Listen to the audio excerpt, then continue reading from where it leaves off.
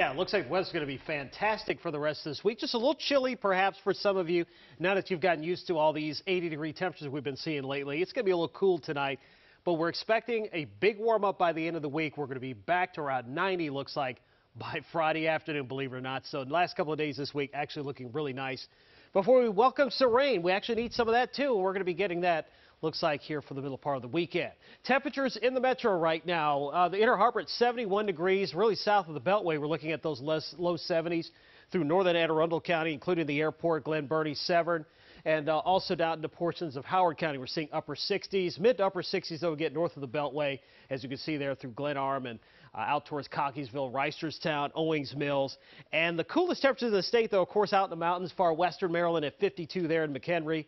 And Oakland looking at temperatures, though, in the low 70s, even some mid 70s over on the eastern shore. Easton at 75 right now. Pretty nice afternoon shaping up across the state. The winds really have been the big issue today, gusting out of the west over 30 miles an hour at times, and that's what elevated the fire danger through the afternoon. Winds are going to come down some tonight, and the temperatures will be coming down too. 60s, 50s, and eventually into the 40s overnight tonight. When you wake up tomorrow morning, we'll be in the low 40s, but we are going to warm up very quickly as the air is still very dry, and whenever the air is dry and the humidity is low, the temperatures warm up quickly, and they also cool down quickly. So we're going to be in the 70s before you know it here by tomorrow afternoon. You can see the cloud cover associated with this upper level area of low pressure that's been hanging out over the Great Lakes is finally moving out of the way. And as it lessens its influence on our area, the winds will start coming down. We're expecting that to occur here later tonight and tomorrow.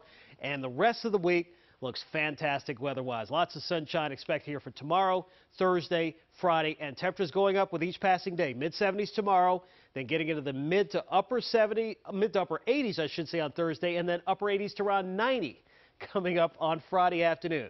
Notice here on Saturday, clouds will be increasing. There's our next chance for rain. This should be coming in, looks like, Saturday night and into the first part of Sunday. All right, so for Cecil County tomorrow, this is what you can expect. Temperatures upper 60s to around 70 here for Port Deposit and Rising Sun, Chestertown getting up to around 69 degrees. And also up towards, looks like, areas of Carroll County getting into the low to mid 70s here for tomorrow. It's a pretty nice day shaping up across the region. Here's a look at your first alert 7-day forecast. 86 here coming up on Thursday. 89, that would be a record if we hit that on Friday. Of course, with the O's back in town here for a nice homestand here heading into next week. Weather looks good. Chance for rain, though, coming in later Saturday into the first part of Sunday.